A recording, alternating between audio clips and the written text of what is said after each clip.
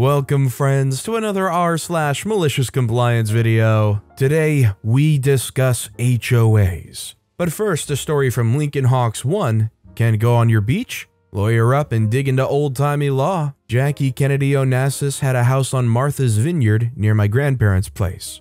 My single mom of 5 was a school teacher, so we ourselves weren't remotely wealthy. Why do we always decide to use this caveat like people are judging me negatively? Judge away if you like. She had a private beach with guards on the beach. The only person who ever did this on the strip of private beaches. No trespassing. My grandfather's lawyer friend didn't like the private beaches being more private. Lack of self-awareness here. At the time, a share of his and my grandparents' beach was worth $50,000. Now worth $300,000. So they did some research. The law in Massachusetts said that the people who are fishing or shellfishing can access any beach. So he bought us little plastic beach buckets and shovels to carry with us the next time we took a beach walk with him. The guards tried to stop us. He said, "I'm just trying to go clamming with my friend's grandkids. You know, shellfishing." They called up to the house and the head of security called the police. The police laughed when he told them that these scummy-looking people were trying to calm on Miss Kennedy's beach.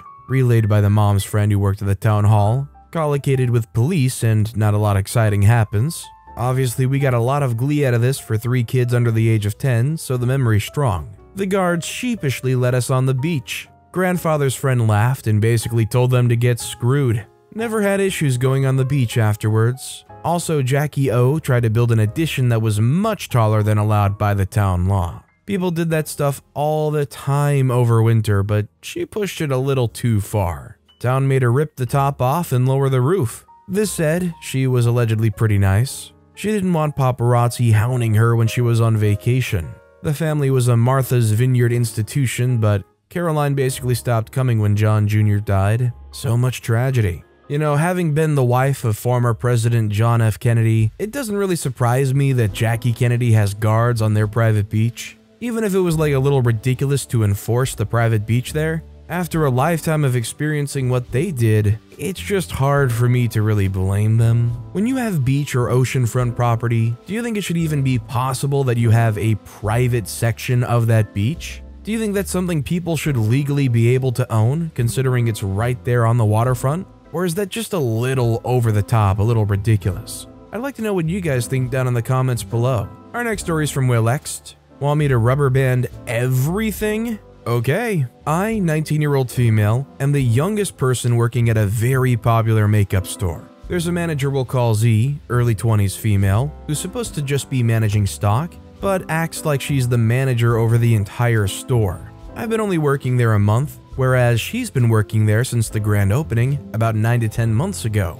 On to the situation. Saturday, I was tasked to separate every lip product in 3 different brands by shade and rubber band the same shades together. They were all overstock, and since I'm still new, I don't exactly know where all the brands go in the storage room. When I was finished rubber banding, the conversation went as follows. I say, "Hey, Z, where should I put all these lip products?" They say, "You rubber banded them all?" I say, "Yes, all except..." They say, "I told you to rubber band them all and then put them up." I say, "But the..." "Come find me when you're done doing what I originally asked you to do." I'm sure you can guess what I did next. I rubber banded every lone lip shade I could. I even double rubber banded a few of them because why not? This took an extra 20 or so minutes, but it was done with a smile. When I finished, it was the end of my shift. I went up to the front to clock out, and Z asked me if everything was rubber banded like I was supposed to do to start with. I smiled to myself while saying yes and explained why the products weren't put in their designated spots yet. She assured me to go ahead and clock out for the day and she would put everything where it should go. The cherry on top, this was 30 minutes before closing, and she was left by herself to close. When I went into work yesterday, she didn't exactly say anything to me about the situation. She did make a comment about how she was glad she didn't have to go in early since she had to stay longer than she thought the night before. I wasn't tasked to sort anything yesterday, just stocking on the main floor and leaving the box of overstock in the storage room. I don't think I'll have to sort through anything anymore, unless I'm the last person. For some reason, it seems like there's way too many of these people who are just totally hot-headed and don't take literally any second to allow anybody to say anything that end up in the managerial or somewhat managing positions. How do you have a manager like this who just shuts down anybody at the mere suggestion that they might have a question? By the way, if you're enjoying these stories, make sure to hit those like and subscribe buttons down below so you never miss any of my daily videos. Our next story is from OK13240, Another HOA Story. This was about 10 years ago, 2010-ish. My family lived in a very nice gated community with an HOA. It was during the summer, and most weekends we would bring out our boat to the house on Friday nights to take out on Saturdays, and then move it back to where we stored it Saturday night. HOA had a rule where you aren't allowed to keep boats within view of the street. Our driveway ran up beside the house, and we'd intentionally position it to be as invisible as possible for the one night it would be there. Basically, all that was visible was a small T-top over my dad's truck. Our HOA was actually pretty awesome, super laid back, and really only did anything when there was a complaint. It was a relatively small neighborhood, less than 50 houses, and the HOA was really good at throwing monthly parties where we'd shut down a cul-de-sac, and everyone would bring food and music and we'd all have fun. This was kind of what an HOA is supposed to be, in theory, a good thing. Well, Karen had made a complaint to the board about our boat, and had provided time-stamped photos of multiple violations. Mind you, one night a week, but she'd claimed it was consistent. The president came by to tell us, and it wasn't there when he was. We told him our side of the story. Basically, it was only there for about 12 hours on the weekend, and he said he nor anyone on the board had ever noticed it, but since they had a complaint, they had to request we remove it. I completely doubt they'd actually fine or do anything past asking, but rules are rules. Cue my father's mastery of the art of malicious compliance. Well, an important bit of information about this piece of property. When the neighborhood was built, my dad bought the house as well as a property bordering the back of ours that was not part of the HOA or in the neighborhood, and originally had a small chain link fence between it and the house. It was accessible through a small street with a few homes on it bordering our neighborhood.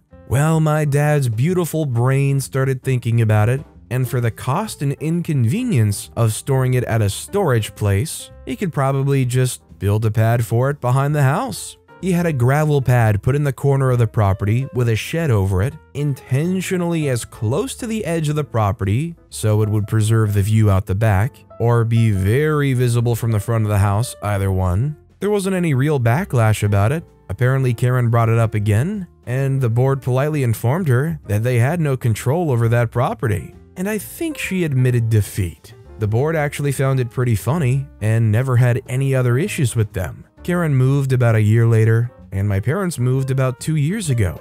Love the neighborhood though, genuinely a positive HOA experience. Just an annoying Karen to make life inconvenient. If I didn't need another reason to hate on HOAs, not only can the board managers or the people who run the HOA be awful, all I need is this reminder that it takes just one Karen neighbor to report you, and rules are rules, sorry, we gotta follow them. You wanna have fun with a boat one night a week? Well, you better not do it in our neighborhood, monster. Our next story is from Flavius Lascivius, HOA, a mansion, and the view. I lived in this town surrounded by magnificent vistas. There was a small development on the outskirts for upscale homes and mansions. Below the development were a few older homes. Many celebrities and business owners had vacation properties in the area, multi-million-dollar houses they used maybe 1 month out of the year. Real estate had always been at a premium. There was one older home amongst all these giant view lots. A new buyer was a guy who owned a slew of RV dealerships and had obscene amounts of money, so he bought the most prominent lot on the top of the hill as you entered the development of maybe 20 lots. His project was a massive stucco structure with a multi-car garage and a much bigger RV storage space with a huge roll-up garage door. Think of the biggest RVs you've seen, and he had a garage built for it with an automatic door. The house was a nondescript sand color with a red tiled roof, and the entire lot was tastefully landscaped with different kinds of rocks, small mounds here and there, and a few shrubs to be low maintenance. The back of the property was fenced in with an 8-foot or higher block wall. The fence itself probably cost $100,000. His neighbor was a school teacher who had lived there before the development started and had a modest house. he decided to take advantage of the skyrocketing land prices in the neighborhood and sell, except no one wanted his crappy house when there were much larger empty lots available.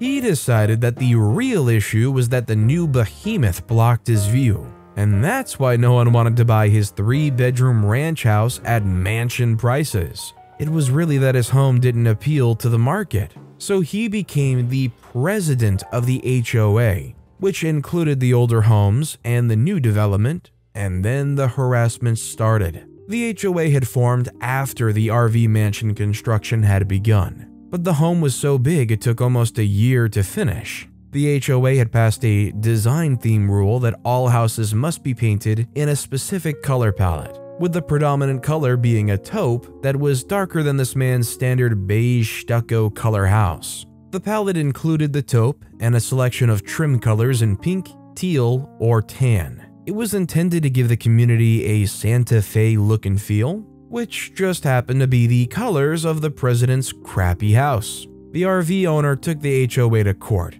and the trial dragged on for a year. The guy never used the property, claiming it was still under construction during this time. He lost in court and had to repaint his property using only the design-themed approved colors. So the guy brought out his contractor and had him repaint the entire property the Pepto-Bismol pink trim color. Everything was painted this color: the house, the fence, the trim, and the rocks in the yard. Then he had the massive driveway to the garage done in the same pink stamped concrete. Even the garage doors were pink. He locked up the house and never stayed there. The HOA was in an uproar because this house could be seen at the top of the hill for miles. None of the other lot owners broke ground. The president's home didn't sell for 2 years. I mean, it's crazy good revenge against a total jerk if you've got the money for it, but I'm kind of left here wondering what the legality was of basically breaking ground on this giant mansion, and then, like, near completion,